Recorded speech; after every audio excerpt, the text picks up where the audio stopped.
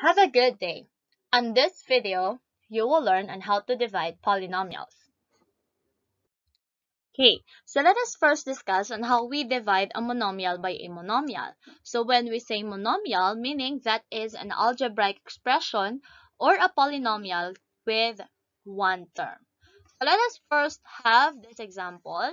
25x raised to 5 y squared z cubed divided by 5xy z squared. So to copy or for our solution, we will now have here 25 x raised to 5 y squared z cubed divided by 5 xy z squared. So we are to divide the numerical coefficients and then we will apply here the law of exponent. So the numerical coefficients are 25 and 5. So 25 divides 5 will give us 5. Okay. Next, we have to apply here the quotient law of exponent by these three variables from the given polynomials or expression. We have here x raised to 5 divided by x. And then, applying here the law of exponent or the quotient law of exponent, this is the first case, wherein the numerator or the exponent of the numerator is greater than the exponent of our numerator. So that's why we'll just simply subtract x raised to 5 minus the exponent of this denominator is 1. So therefore, that will become x raised to 4 or 5x raised to 4. Okay. Next, we have to simplify y squared by or divided by y. So same thing or same case with this one. This is case number 1 for the quotient law of exponent. So you copy the base, subtract the exponent 2 minus 1. Again, it has an imaginary exponent 1. So that's why you have here y raised to 1. So again, kapag po 1 na yan, so we can write this as y. Okay. Then the last variable we have here z cubed all over or divided by z squared. So, the same case, number 1, quotient law of exponent. Copy the base, subtract the exponent. 3 minus 2 will give us z raised to 1. Or simply, we can write this as the variable alone. We don't need to show or we don't need to write its exponent, which is 1.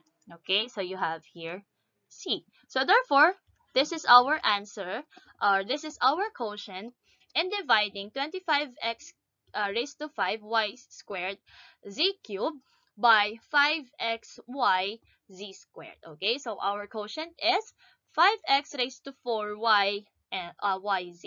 Okay, that is on how we divide a monomial by a monomial. Okay, so let us now divide a polynomial naman po by a monomial, meaning a term with more than 3 terms divided by a term or a polynomial with 1 term. So, example, 4x raised to 8 plus 6x raised to 6 minus 2x raised to 4 minus 10x squared divided by 2x cubed. So, as our solution, we can rewrite this as 4x raised to 8 plus 6x raised to 6 minus 2x raised to 4 minus 10x squared all over, meaning you have to divide all of this term by 2x squared. Okay? For you to easily divide, okay, we can rewrite this so that you can see that you are to multiply each term from your polynomial to the given monomial. So you have here 4x raised to 8 divides 2x squared plus 6x raised to 6 all over 2x squared minus 2x raised to 4 divided by 2x squared, then minus 10x squared divided by 2x squared. Okay, so as you can see, we are now here multiplying a monomial by a monomial. So let us focus on the first term. Ito po, So you have to divide the numerical coefficient. So we have here 4 divided by 2 will give us 2. Then x raised to 8 divided by x squared. So applying the quotient law of exponent. So since the exponent of the numerator is greater than the exponent of the denominator, so let us copy the base and just simply subtract the exponents. And that is equal to x raised to 6. So that's why you have here 2x raised to 6 as the quotient of the first term. Okay? Next, we have here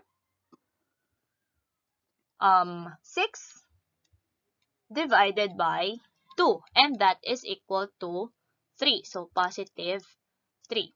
And then x raised to 6 divided by x squared. So same rule po. Then let us copy the base. Okay? Subtract the exponent.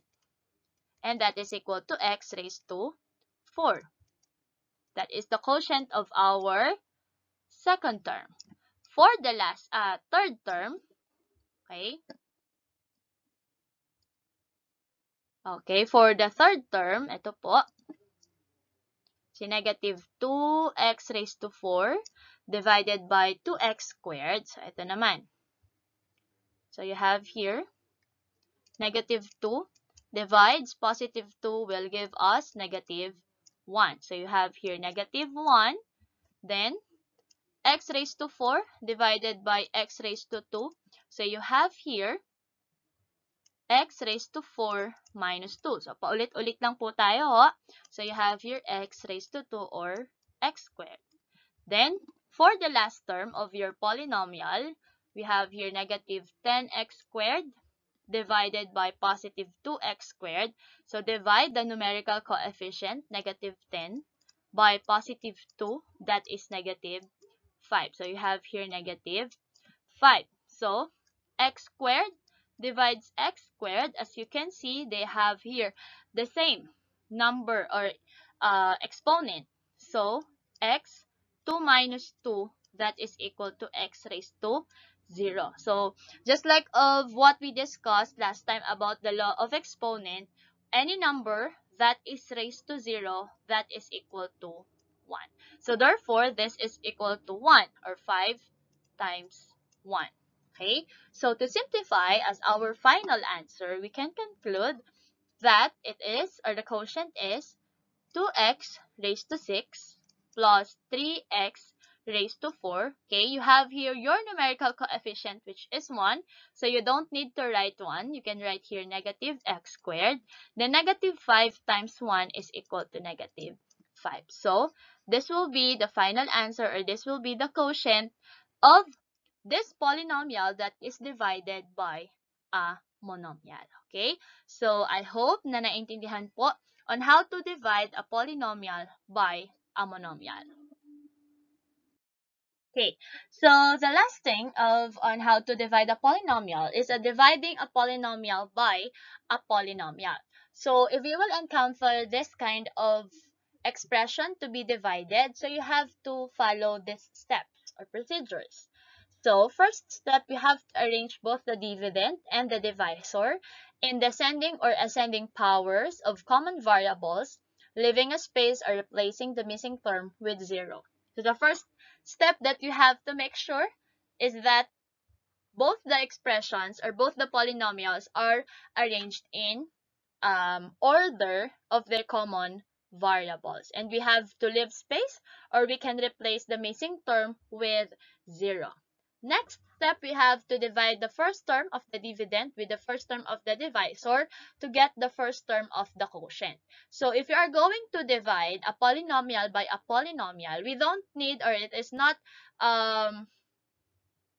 what do you call this? It is not necessary to divide each term or all the terms by the given polynomials or by the given number of terms that we have. So we have to divide only the first term of the dividend with the first term of our divisor so that we will get the first term of our quotient. Okay, so we always divide only the first term of the dividend with the first term of our divisor. Tandaan po ho. Next, we have to multiply the entire divisor by term if the quotient of the quotient rather, and write the product under the dividend of similar terms. Okay? So, after dividing, we will multiply the entire divisor by the term of the quotient, and we will write the product under the dividend of similar terms. So we have to make sure that if we are going to write the product, we will align this with its similar term.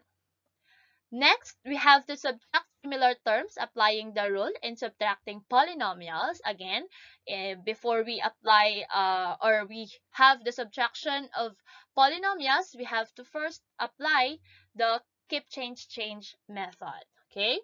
Next, we have to bring down the unused terms of our dividend. And then, we will divide the first term of the difference by the first term of the divisor para naman po makuha natin yung second term of our quotient. Then, the last step, we will have to repeat steps number 3 to step number 6 until the result of our subtraction is 0 or the degree of the term of the difference is less than the degree of the divisor. Okay, so here are the steps or the procedures or on how we can multiply a polynomial by a polynomial. Now let's have the example. Let us divide 15n squared minus 2n minus 24 by 3n minus 4. So, let us rewrite our expression. So you have here 15, we have to write on this space. 15n squared minus 2n minus 24, okay, divided by 3n minus 4. Okay, so this will be our solution. Again, we have to divide only the first term of our dividend by the first term of our divisor. So meaning, we will just simply divide 15n squared by 3n. Okay, so let us write here. 15n squared divides 3n. Okay, let us divide the numerical coefficient. 15 divides 3 will give us 5. Okay, then you have to apply here the quotient law of exponent. So you have here n raised to 2 minus 1, and that is equal to 5, n raised to 1 or 5n. So you have to rewrite 5n dito po sa tapat ng kanya pong similar term. So you have to write here 5n. Okay? Then, the next step is we have to multiply the entire divisor. Ito po, yung 3n minus 4 by 5n. Okay? And we have to write this on each term. Okay? So, ito po yung sunod natin gagawin. We have to multiply 5n by 3n minus 4. So, if we are going to multiply this, we will apply here the distributive property. Tama? So, 5n times 3n. So, you have here 15n squared. Oh, bakit po naging 15n squared? So, 5 times 3 is 15. You copy the base, simply add the exponent. That's why it becomes 2. Okay? Next, we have 5n times negative 4. So, you have to multiply the numerical coefficient. So, you have here negative 20n. Okay? So, sorry, hindi na po nakita. Medyo i-rewrite po natin yung ating sagot. So, you have here 15n squared minus 20n. So, you have to write here and make sure na naka-align po siya with its similar term. So, you have here 15n squared minus 20n. Then, we will apply here the rule on how we subtract polynomials. Okay? Whenever or before we subtract the polynomials, we have to subtract, diba? Okay? So, we have to make sure that we apply here the KCC method. We keep the minuend, change the operation to addition, change the sign of our subtrahend. So, from positive 15, this will now become negative 15. This one, from negative 20n, this will now become positive 20n. Then, proceed po tayo in adding our polynomial. So, positive 15 plus negative 15. So, 0 na po siya. Automatic, this will be canceled out. Okay? Next, we have here negative 2 plus positive 20. So, rewrite natin dito ha. Negative 2 plus positive 20. Para makita ninyo po. So, nag-a-add tayo. Magkaiba po ng sign, ima-minus. So, magiging 18. Kopyahin yung sign ng mas malaking number. So, that is positive 18n. Okay? Next, we have to bring down the unused terms of our dividend. And that is negative 24. So, we have to divide the first term ng ating pong difference, which is 18n, by the first term of our divisor, which is 3n. So, therefore, you can have this solution as 18n divides 3n. Okay? So, you have here 18 divides 3. Dividing the numerical coefficient will give us 6. So, as you can see, that is n. Dito natin ilagay, divides n. So, pareho pong ang exponent nila ay 1. So, n raised to 1 minus 1 is equal to n raised to 0. Again, any number that is raised to 0 is now equal to 1. So, therefore, 6 times 1, or that will be equal to 6, or positive 6. So, you have to write here, positive 6.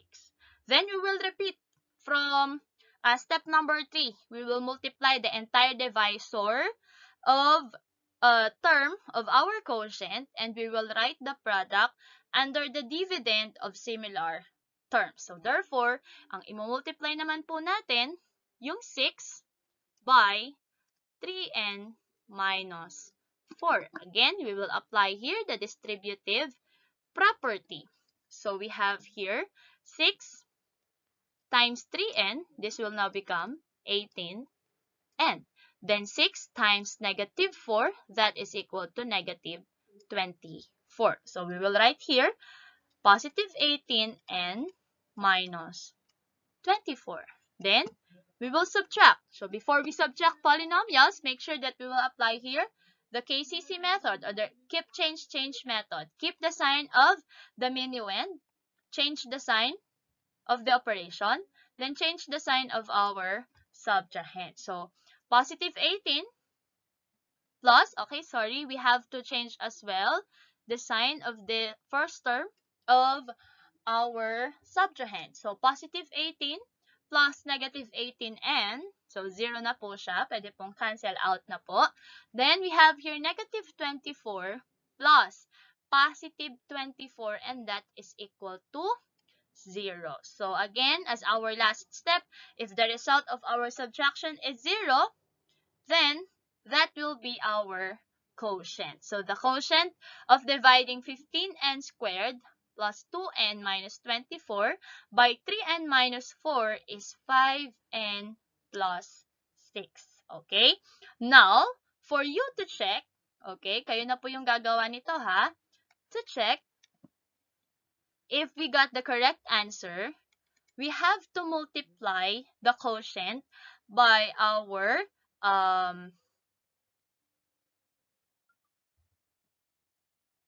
5n plus 6. So, di-divide po natin siya by 3n minus 4. So, this will be your assignment po. You have to check 5n, if our answer is correct, by multiplying 5n plus 6 by 3n minus 4. Para po malaman if our answer is correct or if our quotient is correct, kailangan po ang maging product ay 15n squared minus 2n minus 24. Okay? So, I hope you try it to check if we got the correct answer. That is on how we multiply a polynomial by a polynomial.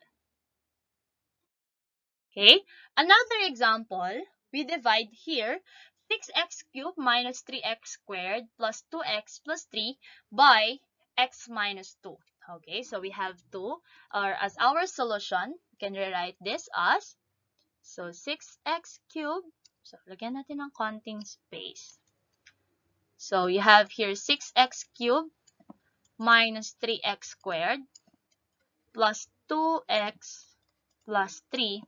So we are to divide this by x minus 2.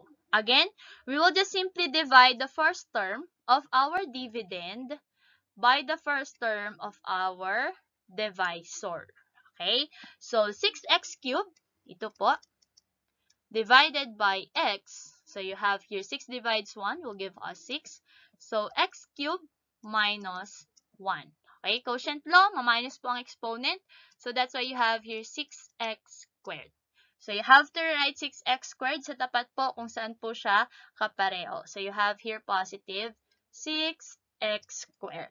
Okay, and then we are now to multiply 6x squared to each term of our divisor. So you are to multiply. So therefore, we have here 6x squared multiplied it by x minus 2. Again, ang apply po natin dito is the distributive property. So 6x squared times x. So you have here 6x cubed. Okay? Then 6x squared times negative 2. We have here negative 12 x squared. So you have to write this product dito po sa tapat ng kanya pong similar term. We have here 6x cubed minus 12x squared. Okay, then we have to subtract. Applying the law or applying subtracting of polynomials, we keep the sign of our minuend. We change the operation and then we change the sign of our subtrahend. Okay, so keep, change. So, kung yan ay positive, magiging negative. Ito pong negative, magiging positive. So, positive 6 plus negative 6x cubed. So, cancel out na po. And then, negative 3 plus positive 12 will give us positive 9. So, you have here 9x squared. Okay? Then, we have to bring down the unused term from our dividend. Then, repeat po tayo, or we have to divide the difference of the first term by our divisor. Okay? To get the second term of our quotient. So, we have here 9x squared divided by x. Okay? 9 divides 1 will give us 9. So, 9x squared minus 1 will give us 9x raised to 1 or simply 9x. So, you have to write here positive 9x. Then, we will repeat the process from step number 3 to step number 6. We are now to multiply our quotient dito po sa ating pong divisor, which is x minus 2. So, you have now here 9x. Okay, so you have here 9x multiplied it by x minus 2. So we have to distribute this term to each term inside the quantity. So 9 times x will give us 9x squared. Okay, so copy 9 or 9 times 1 is 9. Add the exponent, copy the base, add the exponent. That's why it becomes 9x squared. Then by negative 2. So that is negative 18x. So you have to write here positive 9x squared minus 18x. So you have now to subtract, and then we will now apply here the rule on how we subtract here polynomials. So but before that, apply here the KCC method. We have to keep the sign of our minuend, change the sign of our subtrahend. So from positive, magiging negative.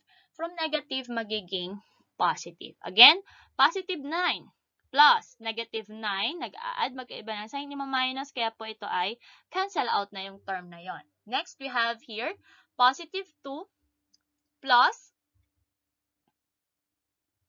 okay, so positive 2 plus positive 18, so that's why we have here 20. So you have here positive 20x. Okay, tandaan, meron pa po tayong isang unused term from our dividend. That's why we have to bring it down. So 20x plus 3. Again, the same, or we will repeat the process. So we are to just simply divide the first term of our difference by the first term of our divisor. So therefore, 20x or 20x divided by x, ito po, 20x divided by x. So 20 divides 1 will give us 20. So x divides x. So meron po silang exponent na 1, 1. So you have here x. 1 minus 1 is equal to x raised to 0. Any number that is raised to 0 that is equal to 1. So 20 times 1 will give us 20. So you have here positive 20. So the same thing po for the third time. We are to multiply this by our divisor. Sa buo po, ho. So you have here, okay, we don't have here any space. So erase natin to write our answer para makita ninyo. So you have here 20 multiplied it by x minus 2. So you have to distribute 20 to each term inside the quantity. So you have here 20x, 20 times x, and then 20 times negative 2 is equal to negative 40. So you have here 20x minus 40. So, subtract po natin. Yan, pasensya na kung papunta kung pasaan yan. So, we have to again apply KCC here. So, you have here, keep the sign of the minuend. Change the sign of the subtrahend or the operation first before the subtrahend. Positive magiging negative, positive magiging, negative magiging positive. So, cancel out na po ito. Positive 20 plus negative 20 is 0. Then, positive 3 plus positive 40, that is positive 43. So, as you can see, magkakaroon tayo ng remainder. Since we don't have here any term that we have to bring down, so therefore, okay, lang po, erase tayo ng part na to. As our final answer, we can say that the quotient of dividing 6x cubed minus 3x squared plus 2x plus 3 by x minus 2 is 6x squared plus 9x plus 20 plus 43 all over the divisor, which is x minus 2. So this will be our final answer. Okay po. Bakit po nag-stop na tayo? Again, this will serve as our remainder. Okay, since hindi na po natin made-divide si 43 and it has a mas mababa na yung degree nito kaysa dito sa ating pong divisor. So that's why this will serve as our remainder, and to write as our final answer, hindi po yan kagaya ng whole number na meron kayong susunod yan, remainder 43. So you have to write this ng ganito po, or kagaya po niyan. So 6x squared plus 9x plus 20 plus 43 all over our divisor, which is x minus 2. Okay, so that is on how we divide polynomials. So I already showed to you the different cases or the different situation or on how we can divide polynomials. So that's all on this video. So thank you for listening and thank you for watching this video. I hope na nakatulong po ako sa inyo to learn how to divide polynomials. So thank you.